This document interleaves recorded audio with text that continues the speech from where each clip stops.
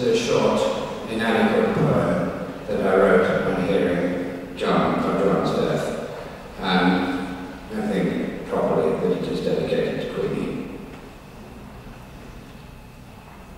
The ordinary drab drear of common life, made searing sunshine by fame and splurge of rock and roll, the creaking floors of unsuccessful classrooms to the deceitful rainbows of hedonistic hanse, the great gong belting in your ear, booming your success, sweet Jesus never triumphed so alarmingly.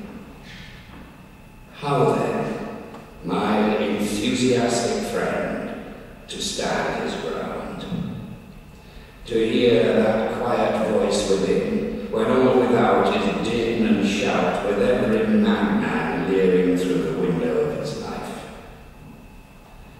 That small voice, mumbling low beneath the baser line, so much easier then to forget such feeble threat and live the myth.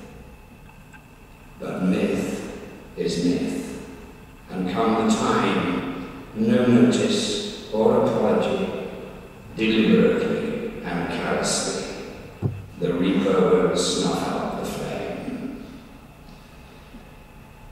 Dear friend,